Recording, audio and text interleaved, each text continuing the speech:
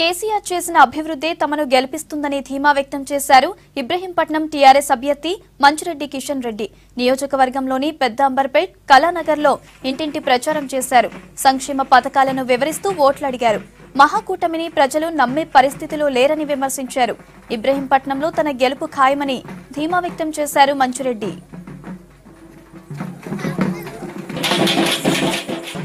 ఏది ఏమైనా కేసీఆరే రావాలి, టీఆర్ఎస్ ప్రభుత్వం ఉండాలి, తెలంగాణ ఇంకా బాగుపడాలి వచ్చే 5 ఏళ్లలో అంటే ఖచ్చితంగా కేసీఆర్ మళ్ళా ముఖ్యమంత్రి అయితేనే ఈ రాష్ట్రం ఇంకా బ్రహ్మాండంగా దేశంలోనే ఉన్న 29 రాష్ట్రాల్లో మన రాష్ట్రం బ్రహ్మాండంగా పెరుగుతుందని చెప్పేసి కూడా బ్రహ్మాండంగా ఉంటుందని చెప్పేసి వాళ్ళు చెప్పడం జరుగుతుంది. కాబట్టి అవగాహన ఆలోచన వారందరూ కూడా బాగా తెలుస్తున్నాయి. పేపర్లు చూస్తూ ఉన్నారు, టీవీలలో చూస్తూ ఉన్నారు, వాస్తవాలు ఏం జరుగుతూ ఉన్నాయి, మరి ప్రతిపక్షాలు ఏం మాట్లాడుతూ ఉన్నారు, వాళ్ళ దాంట్లో వాళ్లకు సంయోధ లేనటువంటి ఒక కూటమి ఏర్పాటు చేసి ఇవాళ ప్రజలను మభ్యపెట్టాలని ముందుకొస్తూ ఉన్నారు. కానీ ప్రజలు ఎవ్వరు కూడా నమ్మే పరిస్థితిలో లేరు.